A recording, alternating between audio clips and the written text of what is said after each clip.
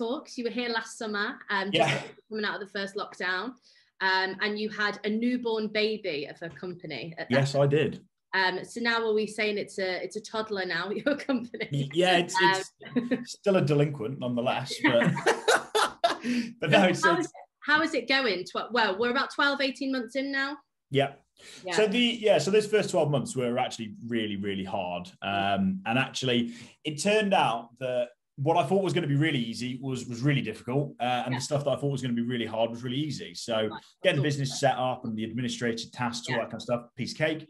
Getting customers, wow, that was that was no mean feat. So it's interesting. I've literally done a meeting today with my accountant, signing off on last year's accounts. Yeah. And we've done kind of more business in the last month than we did the entirety of last year. So really? yeah, finally that kind of growth that I was discussing last year and hunting for has started to come to fruition, which is really, really cool. That's good. Yeah, that's good. And is there anything that you wish you had known last year? Obviously, like you could never have foreseen the pandemic, but just in terms of kind of your learning curve and everything you've learned along the way, is there anything you wish you would have known on the first day of you setting up that business? Yeah, I think it would have been better if we had a clearer picture on what it is we wanted to do. As most businesses that start off, I think we've evolved and we've actually ended up offering a different set of services than I suspected we were right at the beginning.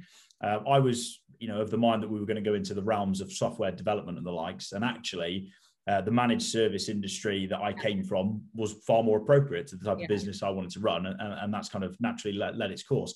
But I think you have to go down these paths to understand what it is that you're best at. So, and you have to adapt and continue to evolve in that vein.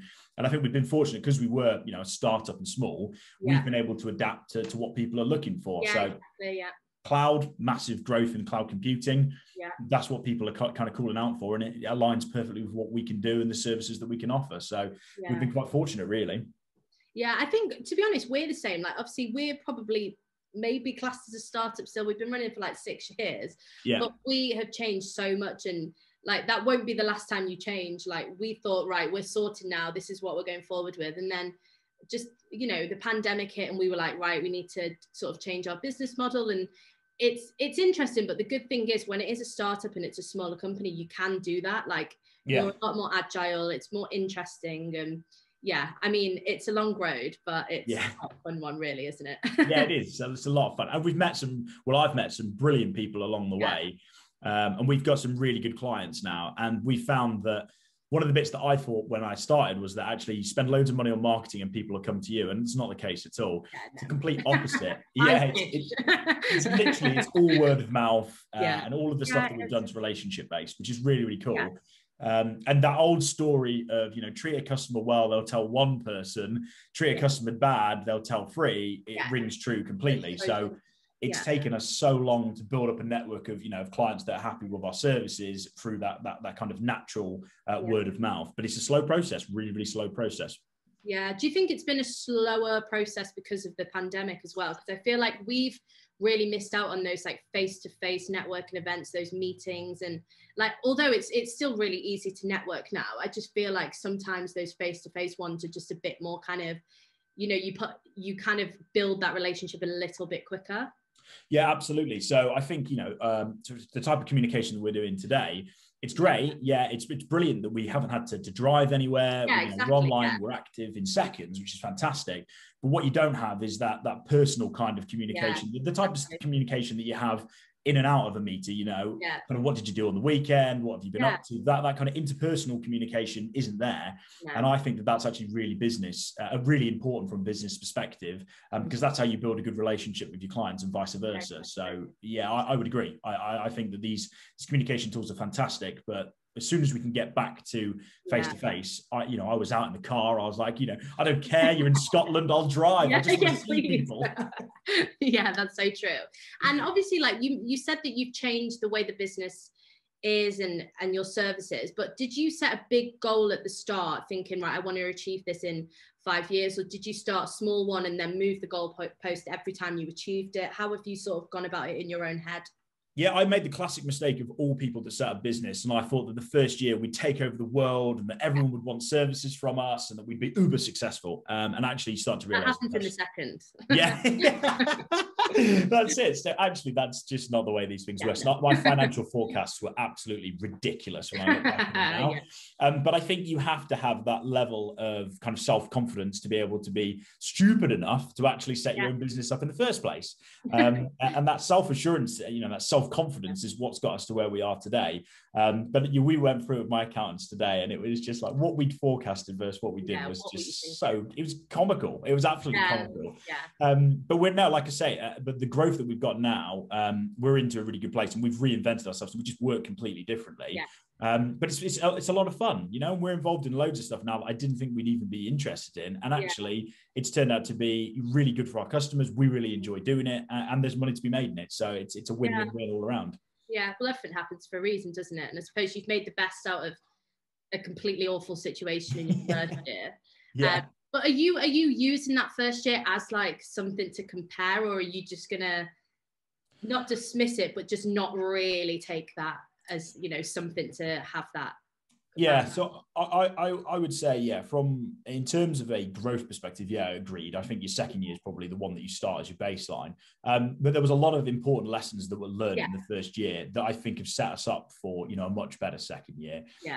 So you've got to go through it, haven't you? And absolutely. But I think that also it's an important part. If you've set a business up, there's a lot of learning you do as an individual. You can be a director in a business for all intents and purposes, but when it's your own business, it's actually a lot of the stuff you've learned is completely different. So I think that was the big eye opener to me. I was like, oh, I know how to do all this. I've watched other people do it. I've sat next to CEOs and the likes. I know exactly how to run a business. By like month 2, I was like, I haven't got a Scooby. I'm learning it. Everything I'm learning is new. To be honest, that like almost naivety might be quite helpful though, because you sort of just jump into it rather than like being so cautious of things. So like maybe your second year, because you're like more aware, you might not actually take as many risks or things like that. So I think sometimes like ignorance is bliss, really. It is. It is. And it was that confidence where I was just picking the phone up and calling anyone. And I'll talk to, and 9 times out of 10, as you know, if you cold call, you're not going to get anywhere. But my kind of my get up and go to just do it again and again and again and again in the first year. It's not something I would do now. I know that I need to cold call every now and then, but 9 times out of 10, it's clients that I've worked with, so I've got a relationship. But first year, I'm just amazed the amount of people I managed to call and have a conversation with looking back on it. To be honest, I think people were actually really keen to just have conversations last year. Like I found even if it wasn't about business, people would be like, let's just talk for something to do. Like, that's how I felt anyway. But obviously this whole Epic Talks is inspired by the extraordinary people inspiring change in the industry. And I feel like last time we didn't ask you this, so I'm going to ask it this time, but who has been an extraordinary person in your life to have helped inspire change? Ooh, it's a bit of a tricky one, really. So I think probably one of the key people behind making me the way that I am today and going into business was probably my dad. So my old man used to be a managing director at Pepsi. So his kind of background was he used to do all the bottling plants. So he designed a bottling plant, and he worked his way up from an engineer to kind of managing director, I think, and he did like APAC in the end. And so I've had that drive from my father the whole time. But what's really interesting, my dad's kind of biggest downfall, one of what he considers his biggest downfall, was that he never set up his own business.